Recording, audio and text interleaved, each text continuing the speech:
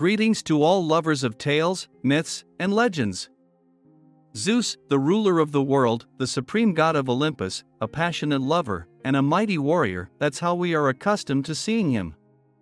A stern middle-aged man with lightning bolts in his hands, but he wasn't always like that.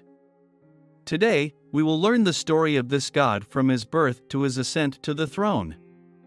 We will try to unravel the intricacies of his love affairs, see how he rules the world, and understand for what he punishes or rewards people. Zeus wasn't particularly lucky with his family. His father, Cronus, the supreme god at the time, would swallow his children as soon as they were born. No, he wasn't hungry, but an oracle had predicted to him that one of his offspring would overthrow Cronus.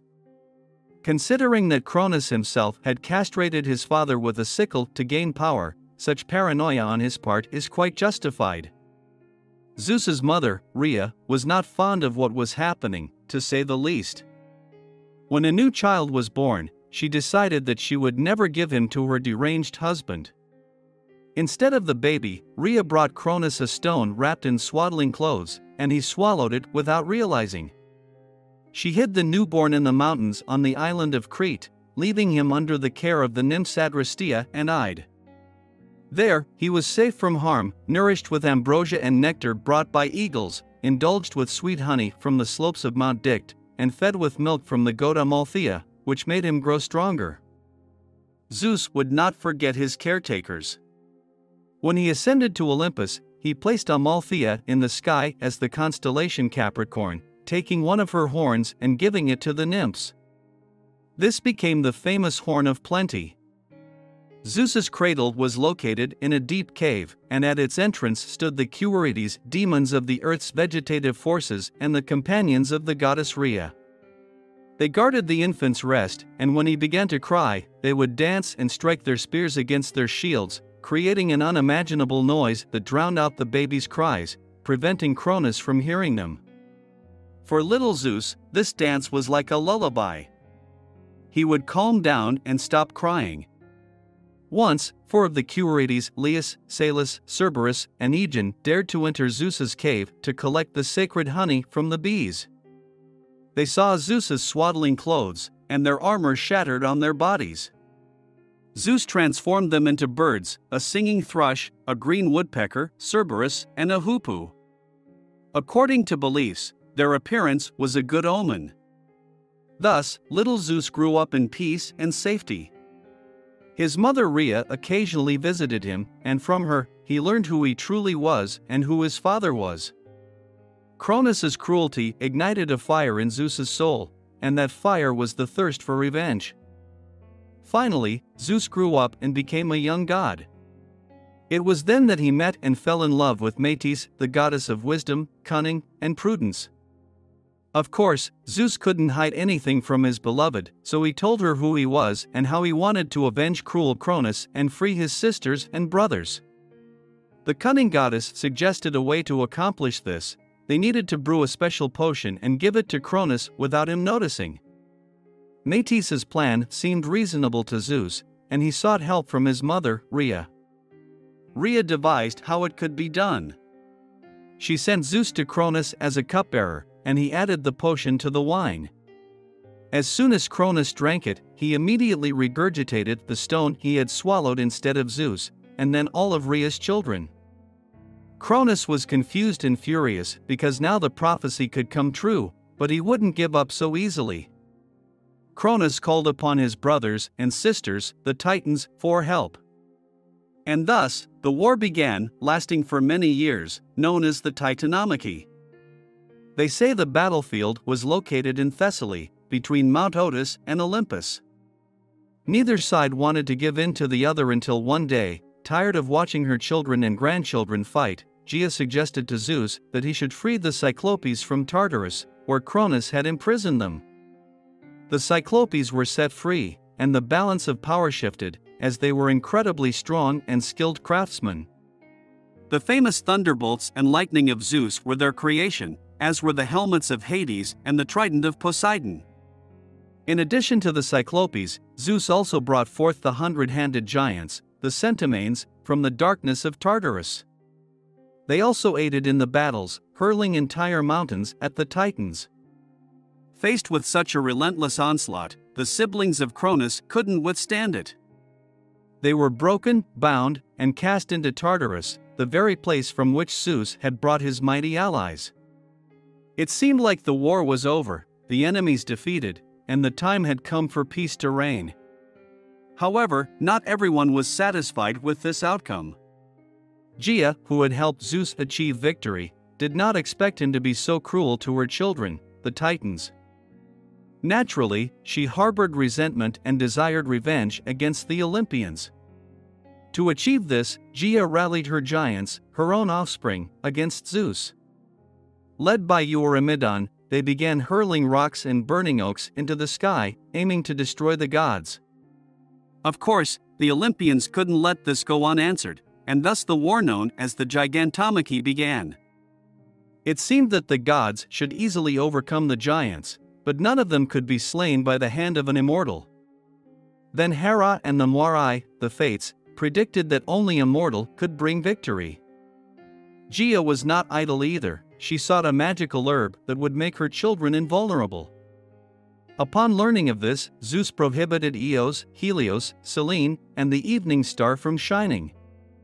He then sent his mortal son, Heracles, Hercules, to search for the magical herb.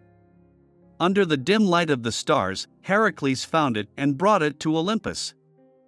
Thus, the gods gained an advantage over the Titans. Heracles also slew the mightiest of the giants, Alcyoneus, with an arrow soaked in the venomous blood of the Hydra. Alcyoneus' secret was that he couldn't be killed on the land where he was born, so Heracles lured him to Boeotia. Another powerful giant, Porphyrion, was inflamed with passion for Hera through the mischief of Eros and attacked her, tearing her clothes. Zeus then struck him with a lightning bolt, and Heracles finished him off with his bow. One by one, the giants met their demise at the hands of the gods. Thus, the snake-footed giant, Ephialtes, was killed by the blow of Dionysus' Thyrsus, Hephaestus killed Mimas, Athena slew Enceladus and Echion, and so they all perished. To commemorate the victory over the giants, Zeus placed a stone, the Omphalos, in Delphi, the navel of the earth, the very stone that Cronus had swallowed in place of Zeus. The struggle came to an end, and the rule of the Olympians was firmly established. However, Gaia was not appeased. Together with Tartarus, Gaia gave birth to Typhon, a mighty giant with a human torso down to the waist and snakes for legs. He possessed incredible strength and immense stature, unmatched by anyone. On his back were 100 dragon heads with fiery eyes and black tongues, and from his jaws came the bellowing of a bull, the roar of a lion, and the howl of a dog. Here is the true ruler over the gods, Gaia thought, as she sent him toward Olympus.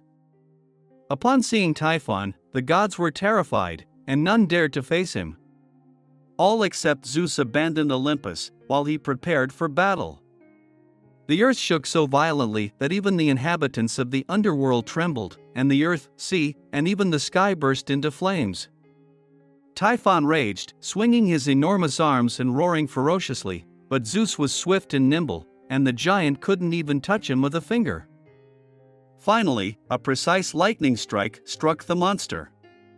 Typhon was defeated and cast down into Tartarus, and his flames erupted from the clefts of Mount Etna. But this imprisonment did not pacify him. When the chains that held him weakened, Typhon attempted to stir, causing earthquakes. Having triumphed over Typhon, Zeus became the true ruler of the world. He established a new order, with his attributes being the aegis, a cloak made from the skin of the goat that nursed Zeus, along with an eagle or a chariot drawn by eagles, a scepter as a symbol of power, and, of course, Zeus's famous lightning bolts. However, wherever there is power and authority, there will always be those who seek to obtain them. Zeus faced attempts to overthrow him. Poseidon, Athena, Apollo, and Hera conspired against him. The plot involved Zeus being slightly lulled to sleep, and the rebels planned to bind him with chains and cast him into Tartarus. Zeus was saved by his beloved Thetis, who called upon the 100-handed giant Briareus for help, and the plot failed. After the rebellion, Poseidon, Apollo, and the king of Aegina, Aeacus, built the walls of Troy, while Hera was suspended on golden chains between the sky and the earth. Zeus intended to marry Thetis, but he was dissuaded by Prometheus, who had a vision that Thetis's son would be stronger than his father, and Zeus did not want to risk his power. Zeus acts as a protector of laws, safeguarding the sanctity of oaths made by humans. He upholds the unbreakable law of hospitality, caring for strangers who seek assistance and shelter. Envoys and messengers are under his protection as well. His name protects even the most wretched beggar from scorn. All he has to do is touch the edge of the hearth, and from that moment not a single hair will fall from his head. Once, disguised as a human, Zeus ventured to the earth with Hermes to see if people were observing his sacred laws. After sunset, they arrived in a certain city, knocking on every door, seeking lodging. However, all doors closed before the two travelers. It was already night when they knocked on the door of a small hut on a hill outside the city. There lived a poor elderly couple, Philemon and Baucis. The kind-hearted couple offered stools to the strangers and kindled a fire by tossing in dry leaves and bark. Philemon gathered a few vegetables from the garden, and Baucis cooked them in a clay pot. They set the table and prepared a comfortable bed for their guests. But as they noticed that the amount of food and drink did not diminish but replenished, and their modest cups and plates turned into pure gold, they recognized the gods before them and fell to their knees before their majestic guests. Philemon wanted to sacrifice their only goose to the gods, but Zeus restrained him. The four of them climbed to the top of the hill, and in the morning light, the elderly couple saw a magnificent temple standing in place of their humble shack, reflected in the waters of a large lake. The gods submerged the inhospitable city, turning its inhabitants into frogs. Philemon and Baucis lived for many more years, serving as priests in the new temple, until one day they transformed into two intertwining trees, their trunks fused together. Thus, their final wish was fulfilled, to die together and not witness each other's death. Zeus's amorous nature is a separate topic for discussion. Let us delve into the love triangles of the Thunderer. There are plenty of individuals to talk about since Zeus had 3 wives and countless lovers, including nymphs, goddesses, and mortal women. Let's start with Zeus's wives. The first one was Metis, the daughter of Oceanus and Tethys, the goddess of wisdom and cunning. It was she who advised Zeus on how to free his brothers and sisters from the belly of Cronus. The Thunderer loved Metis dearly, and they lived in bliss until Gaia predicted that his wife would bear him children. The firstborn would be a girl who would grow up to be a great warrior, and the second would be a boy who would overthrow Zeus, just as Zeus himself had overthrown Cronus. In general, it's a family tradition for someone's son to overthrow them. Zeus grew concerned. He didn't want to repeat the mistakes of the previous generations, so he came up with another idea. Why cut off the branches of a tree when you can uproot it entirely? So, when Metis announced that she was pregnant, Zeus proposed a kind of game to her, testing who was better at the art of transformation. Metis, unaware of the deceit her beloved had in store for her, laughed playfully and began changing her shape. She transformed into a snake, a wild boar, a lioness, and even a fly. Zeus seemed pleased. He praised her and added to his own praise, saying, "But can you become something without form?" Metis understood what he meant and transformed into water, a tiny droplet that fell into the palm of the Thunderer. Without hesitation, he swallowed her. Essentially, he did the same thing his father had done, but he solved the problem earlier. He deceived the goddess of cunning. However, one day he would pay for it with a terrible headache, quite literally. And from his head, Athena, the daughter of Metis, would emerge. I have already talked about Athena in a video, which you can find in the playlist on the channel. Zeus's second wife was Themis, the daughter of Uranus and Gaia, the goddess of justice. However, in the beginning, Zeus's mother, Rhea, was against this marriage and forbade him from marrying again. Zeus was infuriated by her prohibition. How could she forbid something to the ruler of the world? He told Rhea to be silent, or he would simply rape her. Rhea was not afraid. On the contrary, she transformed into a snake and attacked her son. Zeus did not lose his composure and also transformed into a snake, coiling around his mother and overpowering her. Now nothing stood in the way of his marriage to Themis.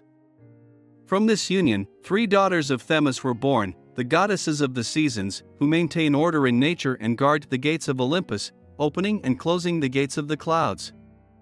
They were named Eunomia, the goddess of order, Dike, the goddess of justice, and Irene, the goddess of peace. Themis also gave birth to the Moirai, the goddesses of fate who weave the thread of destinies. Even the gods themselves are powerless before them. They are called Clotho, the spinner, Lachesis, the measurer of the length of the thread, and Atropos, the inflexible one who cuts the thread. As you already know, these are not ordinary threads but the threads of life for both gods and humans.